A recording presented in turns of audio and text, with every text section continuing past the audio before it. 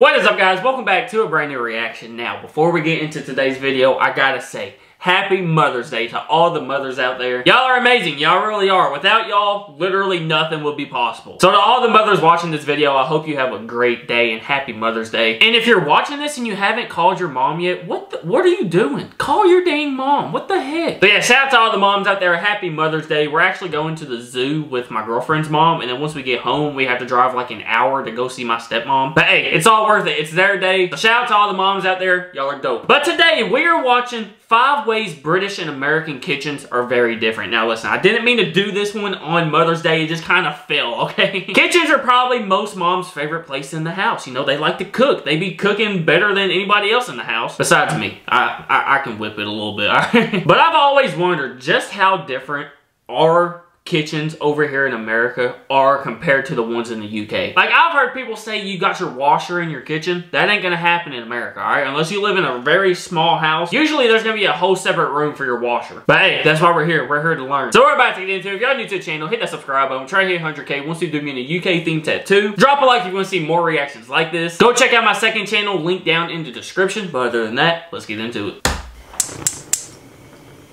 That scared me.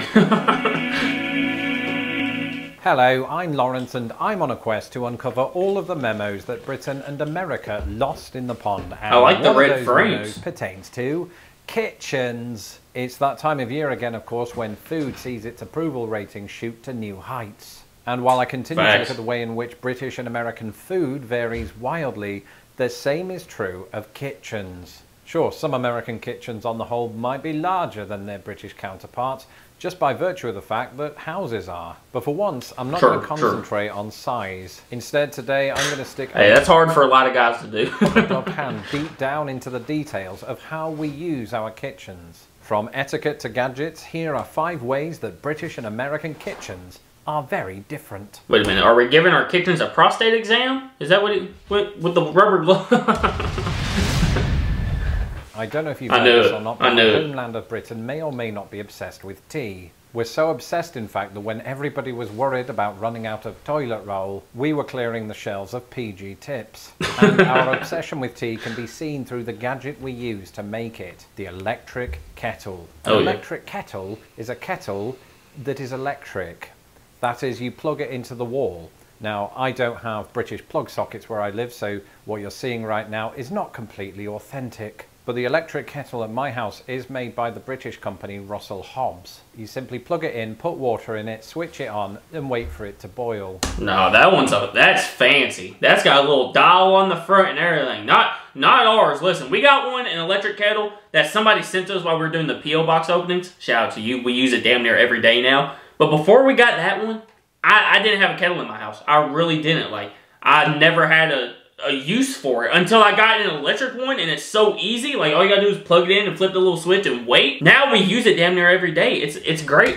Now, any British people watching this might be thinking, how on earth do Americans make tea? Well, firstly, Americans don't drink tea quite as much as British people. And secondly, even though America doesn't have a royal family, coffee is king. Not literally, that would be absurd. But for Americans who do drink tea or hot drinks that aren't coffee, they usually have stovetop kettles. They work much the same way as electric kettles, except you don't plug them in, and the only thing that you turn on is the stove. See, I thought it would have been kind of backwards. Like, I thought y'all would use more like a stovetop kettle, and then we would like have the electric kettle. Like, not trying to say like y'all are stuck in the old ages or nothing, but like I feel like a stovetop kettle would be more like authentic. I did not know like that wasn't a common thing to use stovetops over in the UK. I have to say, while I don't have a major preference between both types of kettles, there is something a little bit satisfying about a kettle that whistles. Facts. Yes. Plus, that's honestly the only good part about it. Well, you know when it's done. Even if you're in another wing of your house, another room of your house. Either way, when it comes to Britain, the electric kettle is the only kitchen gadget that uses water. Washing machines in a kitchen Sorry, America, for most Brits, this is a harsh reality. I know. I say harsh, most of us wouldn't want it any other way. When I was growing up, the washing machine was right there next to the kitchen sink. It makes sense. It makes sense. Like, all of the plumbing is right there. It would be so much easier than to have to run it through the house to a completely different room. It's actually pretty smart. It was an easy way to consolidate chores and get chicken curry in your underpants. And it doesn't end there, because a lot of British washing machines also contain a dryer in one machine. It's not a great idea because the dryer is usually rubbish. Hence why a lot of Brits still put their clothes out on a washing machine. But still, why isn't that a thing? Just make it one machine. All you have to do is press a button. Oh, it's done washing. Press another button, it starts drying. Forget all that unloading, reloading, unload. Nah, make it one machine. Yo. Across the pond, look around most kitchens in the United States and you won't find a washing machine. Nah. You might sometimes find them in a kind of pseudo laundry room that's attached to the kitchen, yeah, but not normally beneath the microwave. I think all of it sinks in. And speaking of sinks, that brings us on to this. Yeah, no, my laundry room is like, okay, so if you watch my second channel, you kind of know the layout of my house a little bit better, but like you walk in the back door and you're instantly in the kitchen, and then you turn right. Here, I'll show you. Okay, so it's very dark because it's like 11 o'clock at night when I record this. But boom, you're in the kitchen. You come over here. There's the bedroom door. There's the fridge. And then there's the laundry room with laundry that I haven't done yet. Look at us going on little adventures and stuff. So yeah, that's how my house is set up. It's kind of weird, and like not all houses are going to be the same. But yeah, my laundry room is right off from my kitchen. Join me now and imagine a dystopian future in which humanity has run out of dishwashers. What would we do? Well, the answer to that question might depend on the country that you live in. For example, Americans would be more likely than Brits to hand wash their dishes under water running from a tap. On the other hand, Brits might be more likely than Americans to clean them in a sink filled with hot water. This is...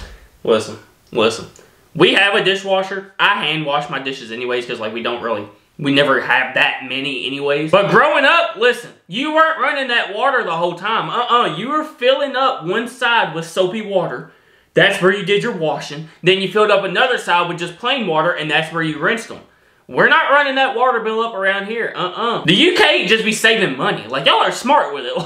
Like if I was rich, oh, I'm running the water the whole time. Forget filling it up. But no, we're saving water bill money around here. We gotta fill them sinks up. It is partly done to be more economical with water use, but it's also because British homes didn't, and in some cases still don't, have mixer taps. In other words, most British homes were equipped with separate hot and cold taps. Yeah. And so cleaning dishes under a running hot tap might result in third-degree burns. However, find almost universally with mixer taps, which help them to regulate temperature, Americans don't have to worry about that. Yeah. Additionally, American kitchen sinks often come equipped with gadgets that might seem alien in some British homes. For example, and this is one of my favourites, the garbage disposal. This is a mechanical feature inside plug holes that breaks up waste. Yeah. It's also the cause of death for 57% of people in American horror films. And the other delightful gadget that's found in a lot of American sinks is the sprayer hose. This is kind of a pre-clean thing where you spray all of the gunk off the plate. Y'all don't have sprayers?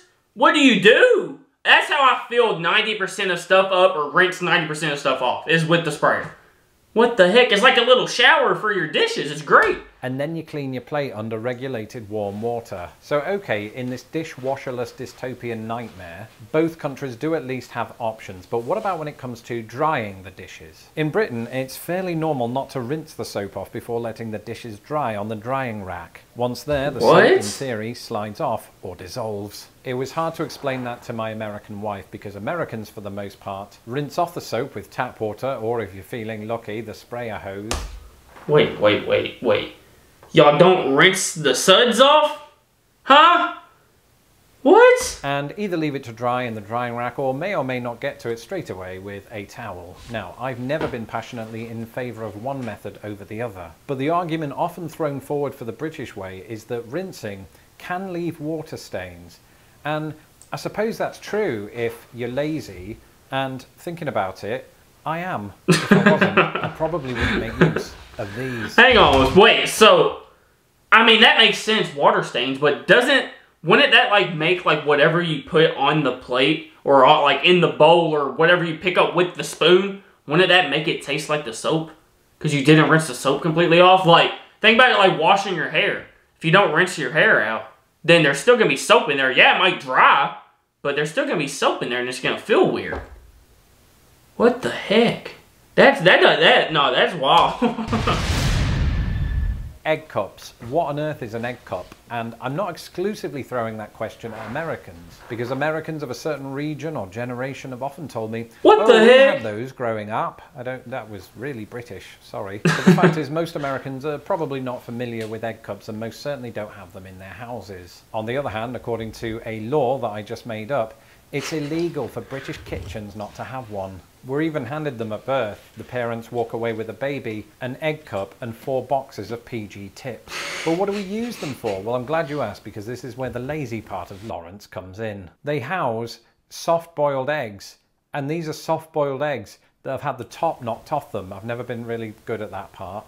And what you do is you dip toast or bread soldiers into the egg. And it is the most amazing breakfast in the whole world, and you're all wrong. Shut up.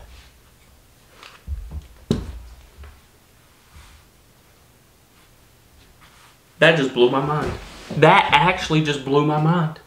Huh? That's so smart. I thought it was just a decoration. What the heck? Yo. I did not know that at all. It has a... Egg cups. I do realise that for some of you, you've just learned a new word. Perfect segue to this. Just to bring us full circle, there are of course many British and American word differences when it comes to food. I have done and will continue to do videos on that. But here's a short sample of variations in kitchen lingo. In Britain, whether or not the hot and cold taps are unified, tap is the word we go for. And while I have heard that word applied in the United States, Americans will often opt for faucet. Yeah. And sometimes when the plumbing's bad and the water won't come out, you might have to force it.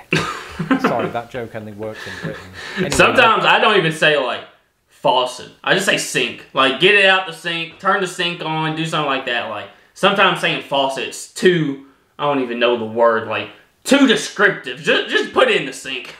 Whether it is tap or faucet, you will need one to do the washing up. Washing up, that's what Americans say when they just take 5 minutes to clean themselves. In Britain, that's our phrase for doing the dishes. And if we're not being lazy, we might dry the dishes by hand. In order to do this, we use what is known as a tea towel. Yeah. In America, I've heard many variants on this, but you might be hard-pressed to find somebody that uses the term tea towel. Instead, in Indiana, I think I most commonly heard dish towel. Yep. In my house, I don't know about anybody else's. It's either dish towel or hand towel. Like, I know a hand towel would be like in the bathroom, so you could dry your hands on the hand towel after you get done washing, but like, that's what I call it. It's either a hand towel or a dish towel. Can often be found hanging from the oven. I don't know why I did that, because actually both countries use the word oven. But in Britain, we also call it a cooker, and that's something for which my wife has ridiculed me for 15 years. Thank you for watching this latest Vlogmas episode. Hey, there wasn't too many differences, but the differences we had, they were significant. The egg cup got me, bro. Like, what? And plus, his were cute little guys. Like, that's dope. But alright, guys, that is going to do it for 5 ways British and American kitchens are very different. Y'all let me know what y'all think down in the comments. If you got some other differences that you know of that maybe he didn't mention in this video, let me know down in the comments. I'm interested. I'm invested now, alright? But that is going to do it for today's reaction. Again, shout out to all the moms out there. Happy Mother's Day. Hope you have a great day. Thank you guys so much for watching. Make sure y'all go out today. Spread love, spread kindness. Do something nice to somebody. Do something nice for your mom, alright? Actually, yeah, do something nice for your mom today. Thank you guys so much. This is Reaction. I'm out. Peace.